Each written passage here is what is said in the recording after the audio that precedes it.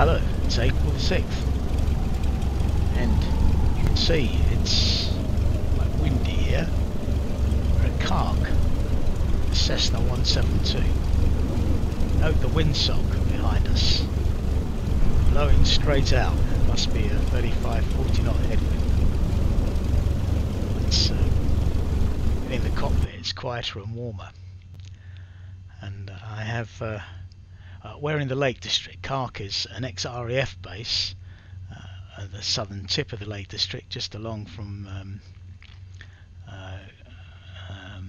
Grove over Sands. Grove over Sands, I don't think I'm saying that correctly. Never mind. We're just north of Morecambe Bay, and a few years ago, nothing to do with the flying, but a few years ago we watched one of our sons compete in the Man versus Lakes. It's like a 50-kilometre run, but they start off from Silverton running across Morecambe Bay. Of course the tide's out and it's guided, it's quite safe, but anyway, that's enough of that. Let's get in the air. We should get up off the ground fairly quickly. To take the parking brake off, and off we go. You can see some of the scenery here to the left, the aircraft. This is compliments of Neil Birch. This airfield has been considerably updated. You'll notice there's a fire engine over there by that shed. And there you can see Morecambe Bay spreading out in front of us as we bank left low over the holiday park. It's supposed to be a holiday park. It's fairly good if you don't look too closely. And there we are, we're more or less pointing across at Silverton now. I must be running, I'm going too slowly. Very nearly stalled. That's a bit better. So we're just going to take a quick circuit around the airfield and take in some of the scenery and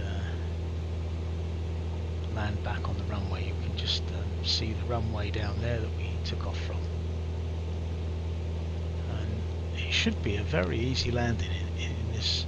Well, the wind is coming directly down the runway, almost directly down the runway, so there's not a lot throwing you from side to side. It's just so we'll just put some flaps out now and see if we can make a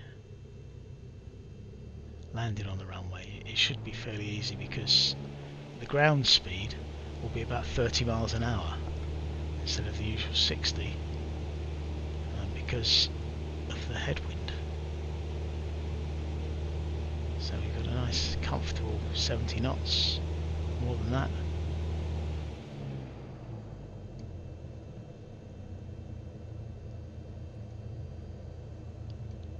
A little bit of blue sky up there, and you can see to the right there's some old airfield type buildings, RAF type buildings, some caravans, and there's a skydiving school over there as well. We should be able to see a bit better as we get closer.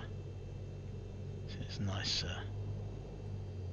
easy, very soft landing past that windsock, still blowing straight out. And there's the caravans. If I keep going straight while we look to the left, look to the right I mean. It'd be good if I knew my left from my right. Oh, I'll come to a gentle stop in a moment. And you can see what purports to be the original control tower. I don't think that's quite right. I think the original control tower, just behind that caravan there on the right. Let's just step out of the aircraft and zoom around and have a look at it. Landed almost exactly where we took off from. Flaps up.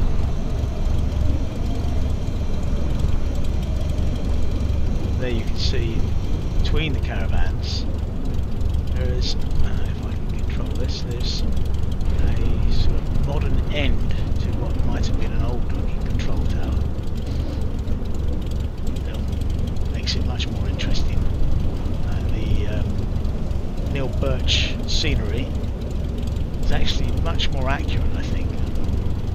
Much more interesting than the default you see if you come and fly from Cark. So, thanks for watching.